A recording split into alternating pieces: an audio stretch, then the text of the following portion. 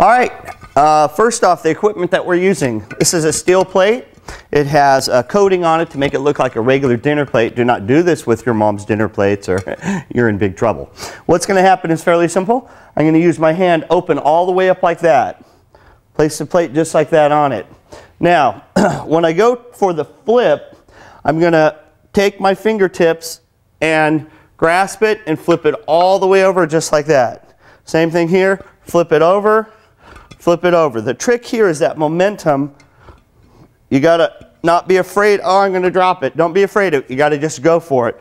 From the back view you can see, and you can go straight over the top. In other words, I'm not doing this, I'm not faking it like this. I'm literally going straight over the top, just like that.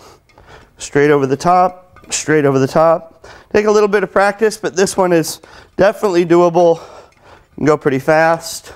And then a flip is just what you might think. It's all about the height you get, and then of course you can throw a double.